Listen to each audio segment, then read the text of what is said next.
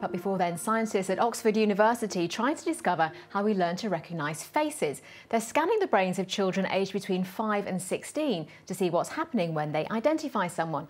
The study will also investigate if there's a difference in the way people with autism respond. Alistair Fee has a story. Oscar is helping scientists learn more about one of our most natural skills used to communicate, face recognition. He's volunteered to have his brain scanned to see what's going on when he sees pictures that match up.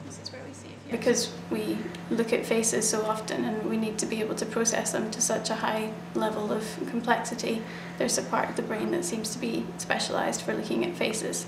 So that's the part of the brain that we'll be interested in looking at as the analysis. Sat on a chair surrounded by sensors, children as young as 5 are shown pictures and asked if they're the same or different.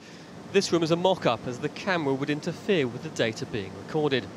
This new technique is being used by psychologists at Oxford University to map the brain. The results are studied and used to compare children with and without autism.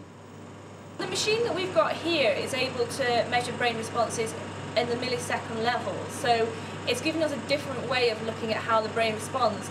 In a way, we're able to look at things that previously you would have had to have looked at using under operation, under surgery, because we're actually getting access to how the brain responds in real time. So far, some 50 children have taken part. The study ends in March next year. Scientists say the work will give a greater understanding of how children and adults with autism recognise people around them. Alistair Fee, BBC Oxford News.